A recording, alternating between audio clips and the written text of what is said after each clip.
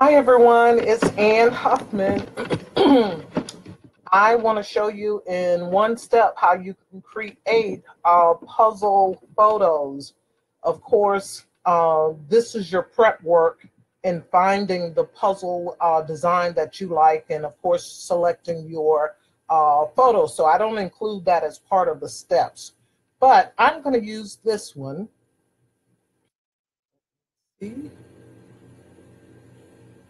And I did find out what was going on with my computer last night. There was a major update with Windows 10. If you haven't done that yet, you need to. And so, of course, you know, positioning is everything. So I'm going to try to inch this over to get it so that I can see her eyes.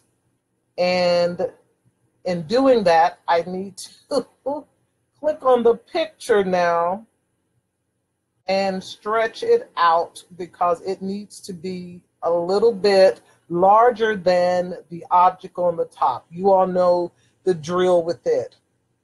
So now that I'm done with the prep work, this is the one step. I'm going to select both of these and I'll go to the crop tool and I will say subtract.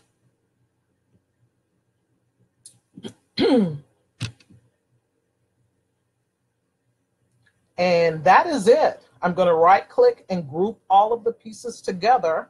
Of course, you know me, I like to have my line color, you know, a different color. So I'm going to select black. That's as black as it gets. But so you can see it. So it's all set now.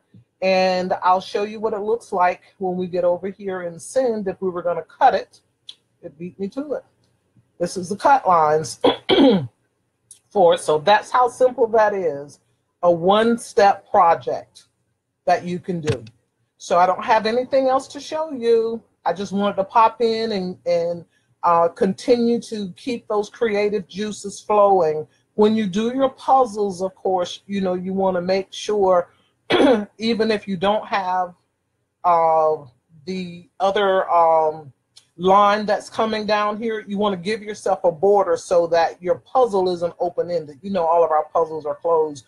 Or when you're looking on Google, make sure you find a puzzle that is enclosed. So anyway, I'm going to leave you back to the holiday season.